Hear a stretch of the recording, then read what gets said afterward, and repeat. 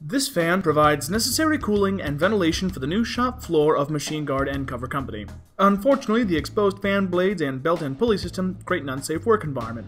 Proper guarding will be required to maintain the fan's functionality without impeding shop floor safety. At any shop, floor space is at a premium. This creates the challenge of creating a guard that not only meets all safety standards and insurance qualifications, but one that is also simple and compact. The first part of this installation utilizes a guard fabricated from extruded aluminum framework and thermoplastic coated wire mesh. This will keep clothing, limbs, and tooling safe from the spinning fan blades without impeding airflow. Unfortunately, the motor, belt, and pulley system of the fan is too close to the surface of the wire mesh. This means the guard will not pass safety inspections. This will be remedied using a standard point guard. Using a marker, the location of the belt and pulley are traced onto the wire mesh. The location of the fan motor's power cord is also noted, so an appropriate passage can be made. A rotary tool is then used to cut the wire mesh along the marked lines.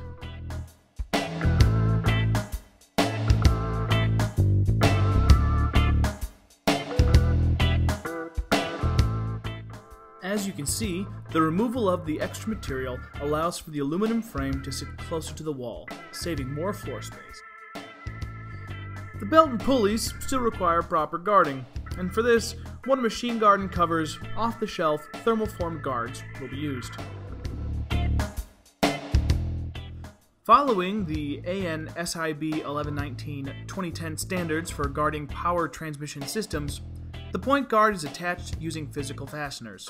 This prevents accidental removal of the guard and exposure of the moving parts. With the point guard installed, the completed framework can now be mounted to the entire fan system. The guard itself will be mounted in place using L brackets. Although uncommon, this two-part guard system's fabrication and installation is well within the possibility for Machine Guard and Cover Company.